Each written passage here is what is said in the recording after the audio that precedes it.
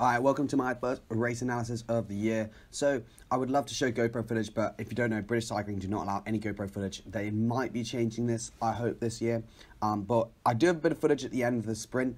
But yeah, anyway, we'll go through the footage. So, it was Bristol South road race, which is close to me.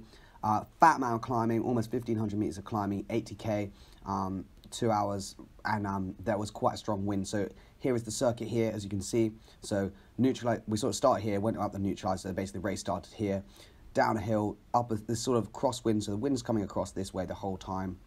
Very strong headwind on this part here, and then sort of crosswind here, and then sort of cross tail up here, and then massive tailwind down here, and then crosswind here, obviously. So basically the main feature of the hill is this, the main feature of Corsa is this 3-minute climb here, sort of a bit draggy here, fast downhill, turn the corner, crosswind, climb, go down a really fast descent, which is this part here, and then there's sort of a bit of rollers here, but into a massive headwind. So in terms of the race numbers, 290 normalized or 277 Strava weighted average power. Strava weighted average power is always a little lower. So 290 normalized is like decent, but nothing crazy. Max heart rate 201, 82k an hour, max power 954. So I guess what happened in the race, it's similar to what I showed before, but basically what happens is that you, up each climb, we sort of had a little effort. So uphill reps, it was sort of like 340 to 370 each time, and within each lap, the first sort of section wasn't too hard, and then as it got up to past the corner here on the steepest part, so you sort of got down to 13k an hour, it was a real sprint, and then up this part here where it was just a last little kick, again it kicked up again.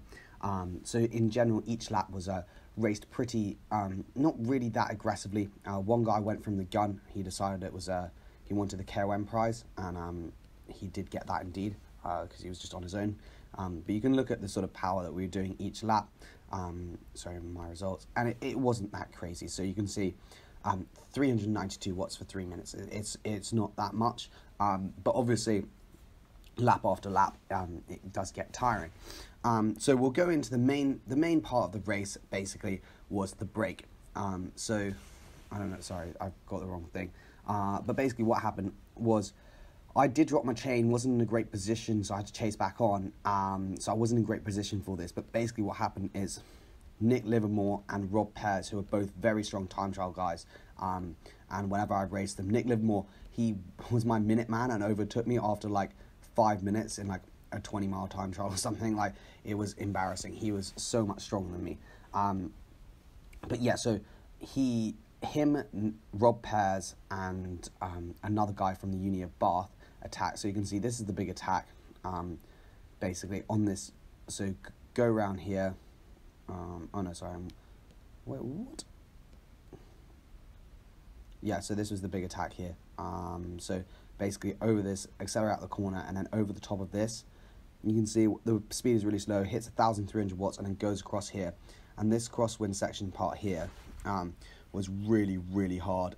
He was sort of doing 500 watts for a minute on this crosswind section. So the wind is going madly left to right. Everyone was in the gutter. Obviously, we only raced on the left-hand side of the road, so everyone's sort of on the white line, pretty sketchy.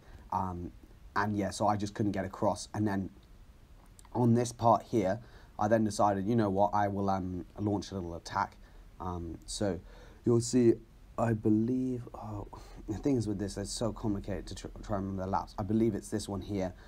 Yeah, I just launched an attack here to try and get some distance, but everyone just follows me, so I'm like, nah, I'm just gonna chill, and then they basically solo away, and then we have a little sprint. But we can watch the race. You can have live race footage on Strava. Just select everyone.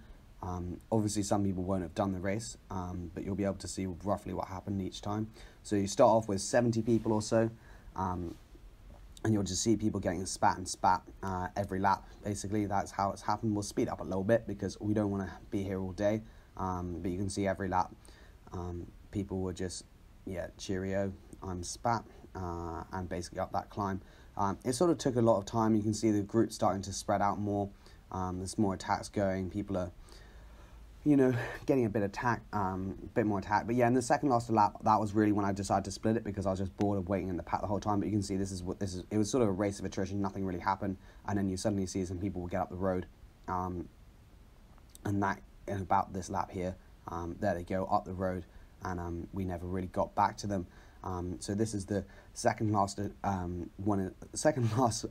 ascent of the climb is coming here, and that's where I decided that it's time to attack. And you can see it suddenly gets strung out a lot more. People are really struggling, and then when it comes to the final sprint, that was where I got fourth. So there were 3 guys up the road, and I managed to get fourth in the sprint. So it's a decent sprint. And anyway, we'll go over to the little sprint, and you'll be able to see what happened. So basically, big attack. Well, so going around the corner, so sprint up, and this is mainly like not actually that hard, so just general tempo. And then from here, this is really where it starts to kick up a bit more. You can see it's 8% 500 meters, 471 watts. And so I was just following, and then just kicked up here. And then that was pretty much it. I sort of knew I had the win as soon as I attacked. But yeah, so anyway, I'll now show you some race footage of the last bit, and you'll be able to see some with some power overlay. And anyway, there we go.